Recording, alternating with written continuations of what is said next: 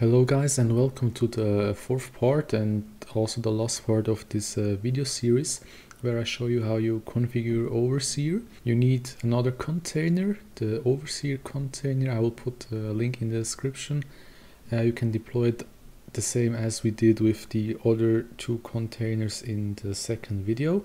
So first of all, you will get this site where it says the config volume mount is not configured properly. You can ignore that, that's not true. I have restarted my Overseerr multiple times and the config was never lost. So first of all, you have to sign in with your account that you have on Plex. So when you have that, you're signed in. Here you can search your local network for your Plex server. It has found something, you can then select your Plex. That's my Plex. I'll support default, that's okay. Then you can save changes and continue. Then you have to integrate Radarr and Sonarr into your Overseerr. They can add Radarr server. You have to set default Radarr server. You can add something you want. You have to add your IP address, your port to Radarr. You check here what you gave as port. You copy this, fill it in here.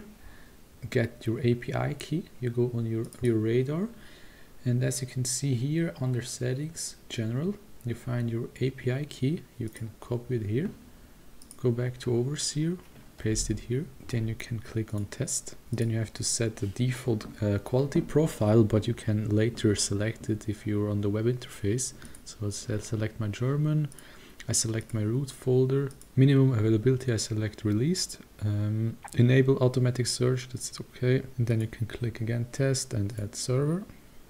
Then you can do the exact same thing for Sonarr. You select default server, you select your name, your IP address, you go and search for your port.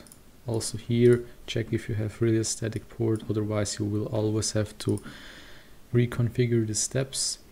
You can also under settings general copy your API key, paste it here, also test connection, select your quality profile, select your root folder, language folder, you have to select depreciated, you can again test the connection, add server, and then you can finish setup.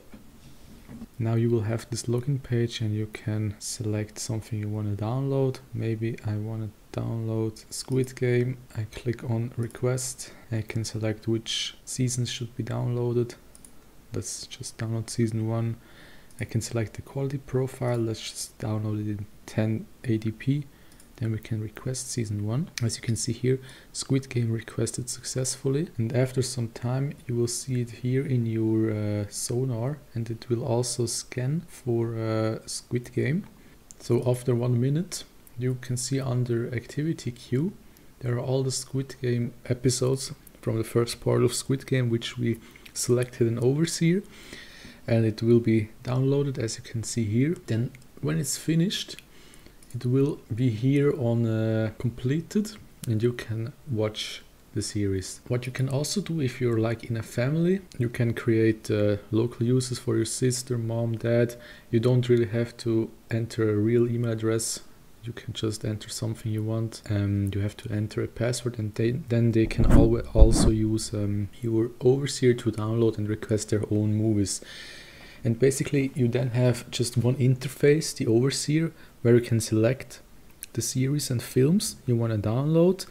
Overseerr will then send the request to Sonarr, to either Sonarr or Radarr, depends on if it's a series or a film.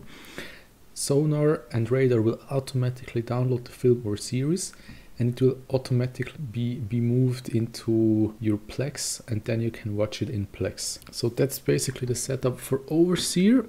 Thank you so much for watching. If you have any questions, please let me know in the comments. I try to answer them, and have a good day. Bye bye.